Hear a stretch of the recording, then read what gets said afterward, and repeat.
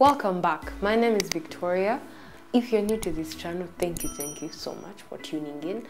I know I've been away for so long, but I'm glad and excited to be back.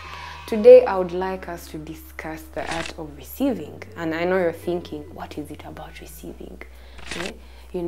But I believe it's a very important thing, especially that we've been nurtured around communities and societies that have taken in the lie that if you say no to people's goodness toward you, you are being humble. We've been raised in communities and societies that have taught us to shy away from compliments, say no to gifts, be suspicious about the next person that's being nice to us.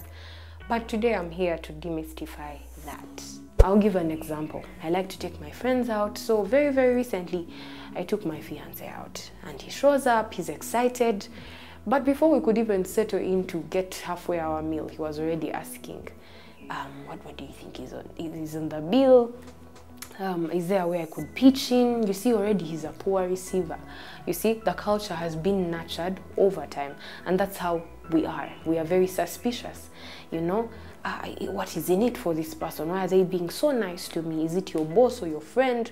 You're thinking, you're always on your toes. You're like, no. These three things, I do not think they are okay.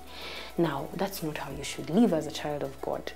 To relate this to the things of God, you look at salvation.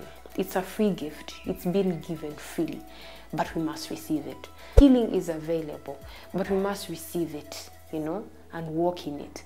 Same thing with the anointing of God, that He's placed it upon your life. There's no doubt about it. It's available. He gave it freely, but we must receive it for us to walk in it. So I just hope that we'll be challenged to be better receivers, because I believe it's a very good tool for us to have on us, especially this season. Thank you so much for sticking with me to the very end. If you've not subscribed to our channel, please do subscribe. And for instant notifications, please do hit the bell button just down here. I believe you can see it. Until then, remember to stay positive, step out of your comfort zones, and live extraordinary lives.